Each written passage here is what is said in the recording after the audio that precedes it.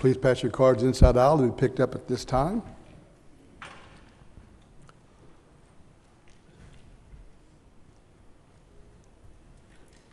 While you are doing that, you know, all of us have things that get on our nerves. For some of you, it's preachers. For me, a couple of my top two I'm just going to share with you because it goes along with today's lesson, happens to be restaurants, okay? Number one pet peeve has to do with drive-up windows or drive-through windows in some of these fast food restaurants. I am convinced, without a shadow of a doubt, as one man said, that whenever someone goes in and applies for a job at one of these fast food restaurants, but there's nothing wrong with working at a fast food restaurant, but I believe the manager asks, the first question is, can you mumble into a microphone so no one can hear you? I'm convinced of that. Second pet peeve. I don't think there's a restaurant on earth that is so good and the food's so good, I want to wait an hour to eat there. And I've learned that when I go to a restaurant and somebody tells me it's 15 minutes wait, it's going to be at least a half an hour. So Vicki and I were out Friday night, I believe it was, and the person said, it's going to be about a 15-minute wait. And I told Vic, I said, watch. So I didn't complain for the rest of the 35 minutes till we were seated. We got to our table and I looked at my sweet wife and I said, I'm getting better, aren't I? She didn't miss a lick. She said, you've got a ways to go. So I can tell my pet peeve is the restaurant. Her pet peeve's me, you see. Well, as we start today's lesson, Matthew chapter 23, Jesus is talking about the 7 woes. In those 7 woes, Jesus is telling us what bothers him here on this earth. It happens to be when people who call themselves godly, in Matthew 23, the new dispensation hadn't started yet. There are those people that call themselves godly. Later on, those that would wear the name according to Acts 11:26, Matthew 26 and verse 28, 1 Peter 4 about verse 16, call themselves Christians. He says, what really bothers me are those who attach my name to their lives, but they're only going through the motions. Now, Jesus in Matthew 23 explains the 7 woes he has against the Pharisees.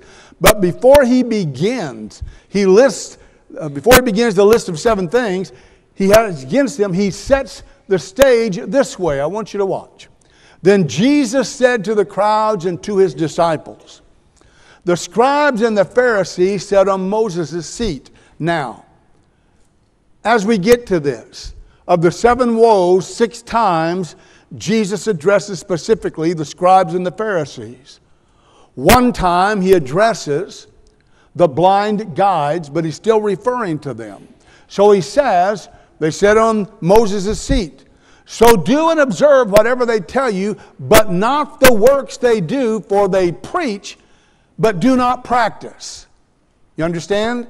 Scribes and the Pharisees, the religious elite, those that are supposed to be the holier than thou, the high and mighty, if you will, wore the tassels, wore the robes, signifying who they happened to be. They wore the garb, just didn't follow everything God would have them to do. Watch what they say.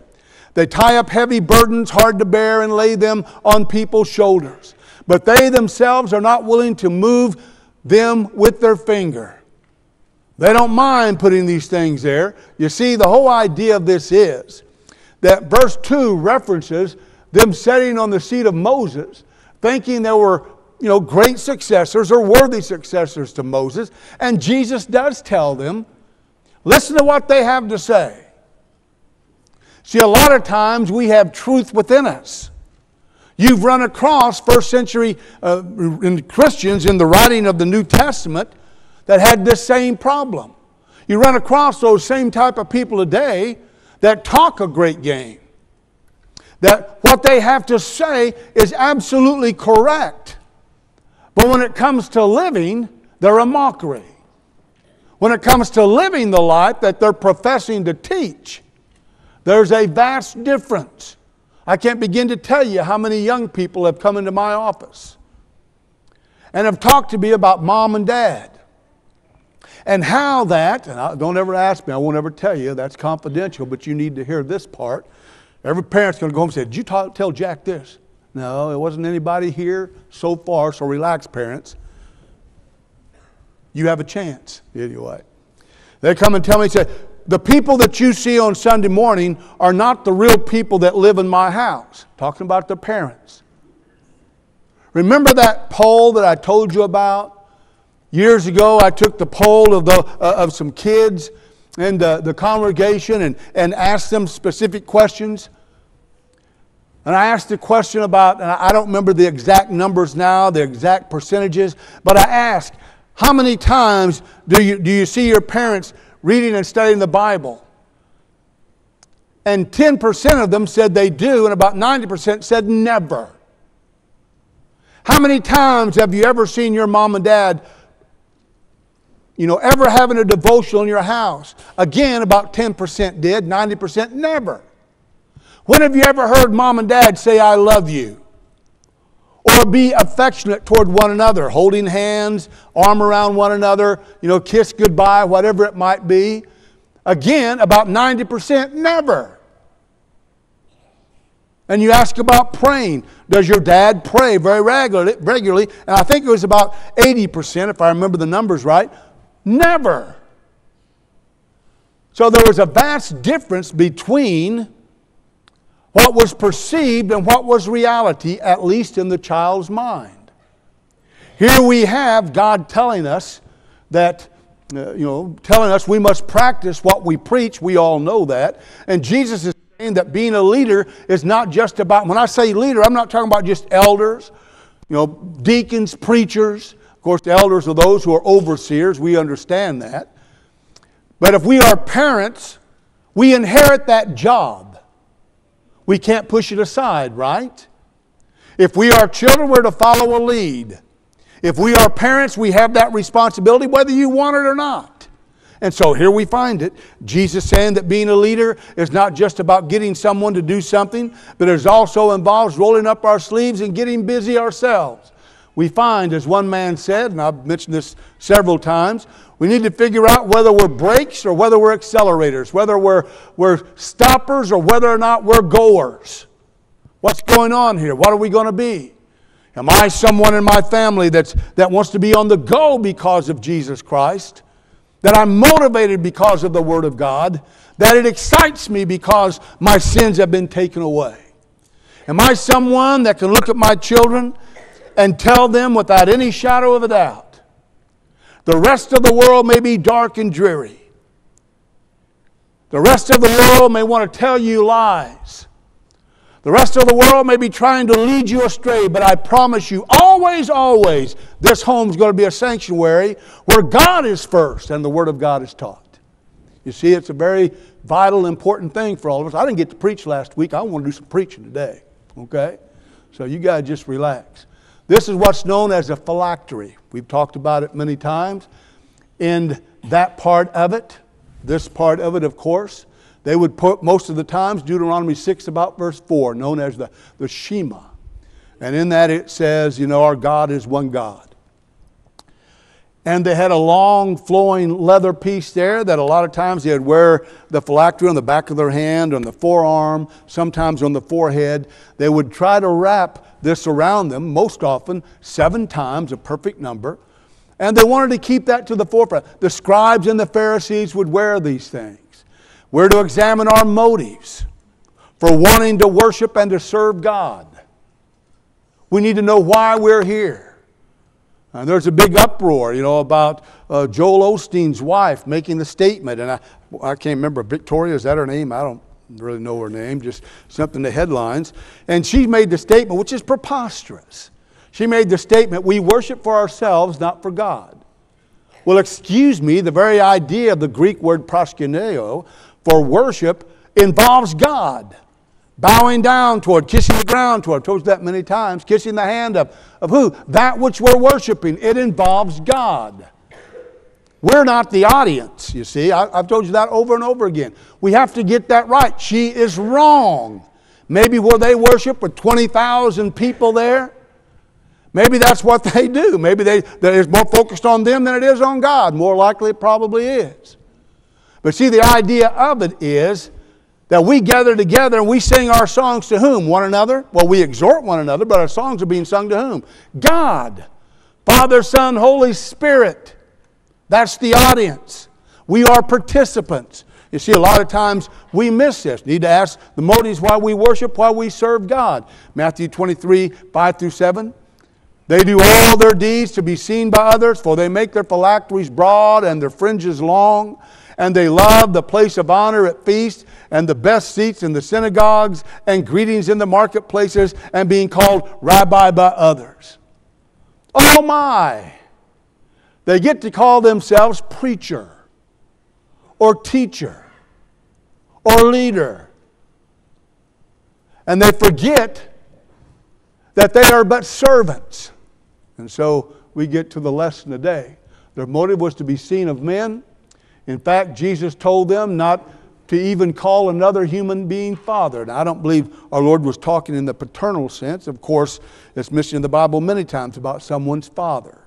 So-and-so fathered this person. And this. We see that all along. What he's referring to here is calling someone father in a spiritual sense. I'll never forget being at a place, and I asked a priest, a Catholic priest, what his name was. And he wasn't shy. He told me. And so I would reference him as, I don't remember what his name was, but by his first name. Someone pulled me aside and said, really, that's not right. That's not respectful. And I told him basically, I would rather be, if you think it's disrespectful to that man than I would be to God. I'm supposed to be a man of God. I take that very, very seriously. And I'm not trying to be disrespectful. I'm trying to be biblically right. I'm not concerned about political correctness. I'm not concerned about those things that people tell me that offends other people. Matthew chapter 15. Mentioned that verse many, many times, that passage. People came to Christ and said, don't you know what you said just offended these people? And Jesus said, if the blind lead the blind, they both fall into a ditch. Jesus said, you're waiting for an apology from me for standing for the Word of God and truth. You're looking at the wrong place. That's Jesus. Only perfect man that ever walked this earth. And he realized that if you stood up for the truth, scribes and Pharisees didn't always get it, but if you stood up for the truth, it's going to humble you, number one, and it's going to offend people, number two. From the way the world is changing, and from the way things are being accepted today. This is coming in, this is all right, and that's, this used to be taboo, now it's accepted practice and all this. From those things that are coming in today, if you're living a Christian life, you can't help but offend somebody. I'll promise you that. So, just understand that. Don't turn a blind eye to what I just said, or a blind thought, or however you're supposed to say that. Matthew 23 and verse 9. And call no man your father on earth, for you have one Father who is in heaven. Don't elevate somebody to where they're not supposed to be elevated. Right? People ask me, what am I supposed to call you? Superman? Spider-Man? He-Man? Or Jack? I'm partial to Jack. Jackie Jean bothers me a little bit, but I'm partial to Jack. But aren't we supposed to call you like Holy Right Reverend Potentate Exalted One or something like this? No, Jack's just fine. Good enough for my mama and my dad, and it's good enough for me. Well, now, everybody else, listen. And when I tell people this, I think we ought to call you Reverend or something. I've had people say that. I say, the only time that word's used, you've heard this all your life if you've been in the church any length of time. The only time Reverend's ever used in the Bible refers to God. It's used once that I remember. And it refers to God. I'm not going to exalt myself or let anyone else exalt me to that. I'm lucky to be called Jack. Well, if you get all these degrees, are we supposed to call you doctor or master What are we supposed to call you? Jack. You don't know why? Because being called brother in Christ is a greater privilege than anything else on this earth. I don't care what you want to name, what do you want to attach to that? We're not going to get done today, church. Woe number one. I'll get through 2 or 3 of these. Woe number one involves no conscience or heart. And I've taken the liberty to put my own thought on that. I'm talking about in the title of that. You know, when I'm talking about no conscience, no heart, and you'll see why I list these. I'm talking about different parts of the body. Matthew 23:13. But woe to you, scribes and Pharisees, hypocrites. I've told you many, many times, hypocrite comes from a Greek word that's a theatrical word that means put it on a show. For you shut the kingdom of heaven in people's faces. These are people that are representing God. For you neither enter yourselves nor allow those who would enter to go in. Now watch carefully what he's saying. You, phylactery wearing, tassel wearing, mockeries of Almighty God, listen to me. You are shutting the kingdom of heaven in people's faces. You won't even allow them to go in, and I have news for you, you're not going in either. Because all you are is show and no go. Watch this. Application to us is not to let our lives get in the way of someone else's Christianity. Wow. As a parent, that's one of the questions I have to ask myself. As a child of God, it's one of the questions I must ask myself. Is my life and my example getting in the way and standing in the way of somebody else's Christianity? Is how I'm living taking people farther away from God instead of closer to Him? I'm going to pull back the curtain a little bit and share with you what I pray about sometimes, what I pray about every night. I pray about the congregation. I pray about our elders. And I ask for forgiveness for myself. But in that prayer, I always include, let us live our lives as examples before people that they could follow us and be right. Now, I don't know how you feel about that, but I take that very, very seriously. Don't put a do not disturb sign on the kingdom of God. You listening to me?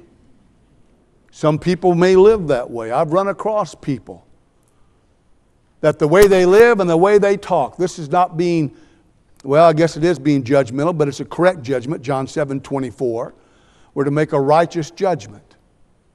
But when you listen to them talk, it's like they have special insight and they want to tell God who can go in and who can't go in. God, you want to know who deserves grace? Contact me. I'll let you know. I'll make it my business to know all the dirt about everyone else. You want to know something, God? Ask me. I'll tell you. And over again, you find in Scripture where people make a judgment, you're going to, well, we won't see it today, we won't have time, where people make a judgment about someone and they're wrong. Now listen, on woe number 2, I believe it involves the feet, simply because Jesus said, woe to you scribes and Pharisees and hypocrites, for you travel across the sea and land to make a single proselyte. A proselyte is a convert. In this context, it is a Gentile that converted to Judaism. And even in that, they had a bronze laver and all this. They had to go through a ceremonial washing, which involved a form of baptism. And when he becomes a proselyte, you make him twice as much a child of hell as yourselves. You know why? Because he follows your example. You see, it's a very scary thing. Jesus is not playing around with the holier-than-thou crowd, and I've got news for you. He doesn't do it today either. It is also true that our Lord wasn't giving up on them either. Why do you think He's addressing them? This is the beauty of God and His love, His mercy, and His grace. Hey, you that are preaching the truth but not living it. I'm telling you now, you're destined for a place other than the kingdom of heaven. And the reason I'm telling you that is for one reason. Because I love you, I'm concerned about you, and I'm not giving up on you. You have until death to get it right. The question is, can you take the criticism? You see, this just goes hand in hand. That's kind of a pretty eye right there, isn't it? Woe number 3 involves the eyes. And you look at this and he says, woe to you blind guides, that's where you have it, the one out of the 7 that addresses the blind guides, who say, if anyone swears by the temple, it is nothing, but if anyone swears by the gold of the temple, he is bound by his oath. What Jesus is saying, let me tell you what you've done. 2 Corinthians 5 and verse 7 would later say, we walk by faith, not by what, church? Sight. He says, you look at the temple and you miss the holiness that it represents, the presence of God that it represents, and you look at the gold within and you say, that's it. And you put more emphasis on the gold, you blind fools, for which is greater, the gold or the temple that has made the gold sacred? Don't let your eyes lead you rather than the Word of God, and don't let Scripture mean what it was never meant to mean. Wow, our Lord and Savior is just getting right with the people here, the scribes and the Pharisees. What you're looking at here is a little plant called cumin. Have you heard of that? Dent meal and cumin. And woe number 4 involves the hands. I've got time to go through a couple of these. But in this, Matthew 22, 23 through 24, Jesus is talking about them being very, very meticulous in what they believed. He says, woe to you scribes and Pharisees, hypocrites. It wasn't that they didn't read the Word. It wasn't that they didn't study the Word. It wasn't that they didn't meticulously try to go through it and get everything out of it. It was the problem of living it. Woe to you scribes and Pharisees, hypocrites, you play actors, you acting like you're in a theater, acting like the whole world's a stage. For you tithe mint and dill and cumin, and have neglected the weightier matters of the law, justice and mercy and faithfulness. These you ought to have done without neglecting the others. You blind guides, straining out a gnat and swallowing a camel. Some people look at that as New Testament humor, our Lord trying to be funny in a very serious situation. You strain out a gnat and swallow a camel. I heard one preacher say, I wonder if the Pharisees said, I want 1 hump or 2 humps. You'll catch on to that later on and laugh. I won't obviously be around to witness it. But here you go. Cumin is a weed like parsley. And the matter is being addressed as they would see to it that their tithing involved even down to the smallest produce from the ground. They wanted to make sure they gave. Man, our focus is on this giving idea, And, giving is a very, 1 Corinthians 16, 1 and 2, and other places we find 1 Corinthians 8 and 9, and 2 Corinthians and all. We find about giving. Galatians 1 about verses 6 and 7, 5 through 7. We find the whole idea of that. But what he's saying is, you're involved in down to the smallest produce from the ground, but they held back the total giving of themselves. He says, you see to it that people who can afford it give the bulls and the calves and the sheep and all that stuff as you should. And that they get down to the idea of giving a dove or a pigeon. Down to the idea of giving a meal offering, whatever they can afford, down to the idea of this. To mint, to dill, to cumin. Making sure meticulously that they give. But then you turn around and you don't give yourselves. Well, one other part of this, and sound room, I'm going to close with this point right here. Don't want to, but I'm going to. Woe number 5 involves the mind. Jesus said to them, woe to you scribes and Pharisees, hypocrites, for you clean the outside of the cup and the plate, but inside they are full of greed and self-indulgence. You blind Pharisee, first clean the inside of the cup and the plate, and the outside also may be clean. You see, they had it in their mind, that as long as they were right in their own eyes, everything was fine. It was always dangerous when you think it is all right to demand more of someone else than you do yourself. You always remember that. When it comes to Scripture and religion, right religion, when it comes to living for Christ, it's always dangerous to demand more of someone else than you do yourself. We're not to be like billboards. I've mentioned this so many times. We're not to be like billboards in our Christianity where we put up a good front, but upon further scrutiny we are empty, shallow, and lack the true depth of character we've been faking for years. You see it often on the sets of Hollywood. Do you not? You know, movie sets. Go back and watch episodes of Gunsmoke and Bonanza and shows like that. You know, the great ones. You know, those that should still be on. You go back and watch those older ones, and what you loved as a child now looks so fake.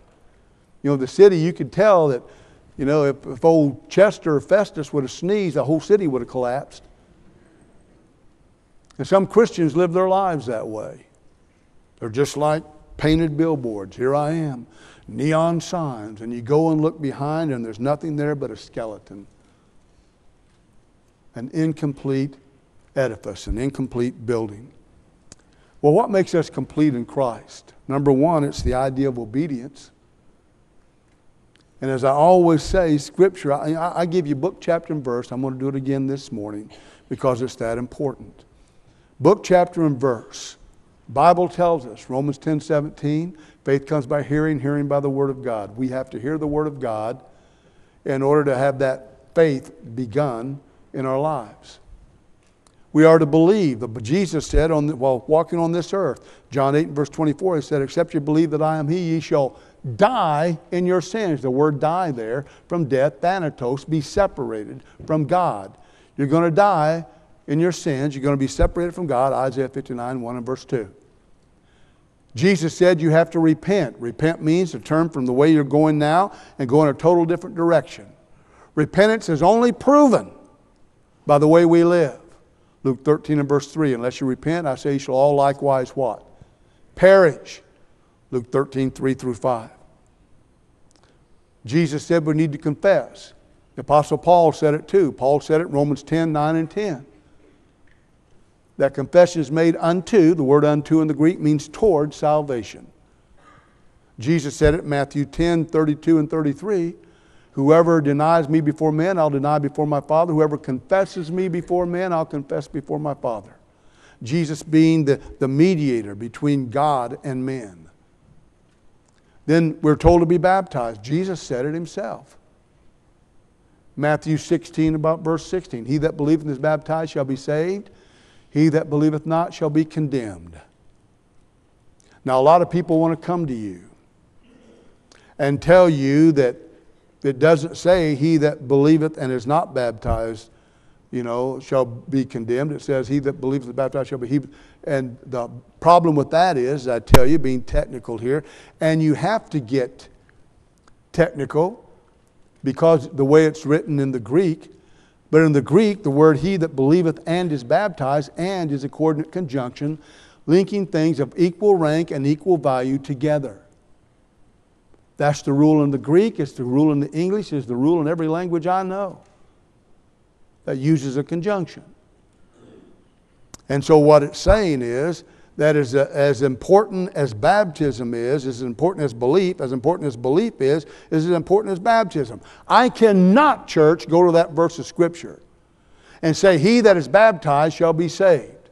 That's not what it says. I can't go to that Scripture and say, he that believes is saved. It's not what it says. Jesus said, he that believes and is baptized shall be saved. He says they're both important, both must be done. It's why He said, go into all the world, making disciples, baptizing them, in the name of the Father, Son, and Holy Spirit. Some people come along, and I'm going to close with this as I walk down off here, gingerly.